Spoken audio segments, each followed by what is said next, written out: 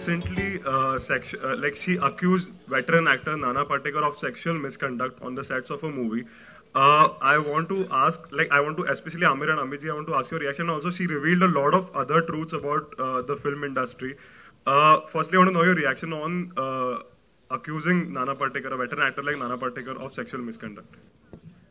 Well, I think without knowing the veracity of something or the details of something, I don't think I can comment on it. It's not right for me either way to comment on it. But I would like to say that whenever something like this does happen, it's a really sad thing. Now, whether this has happened, and that is for people to investigate. I don't think we can comment on that.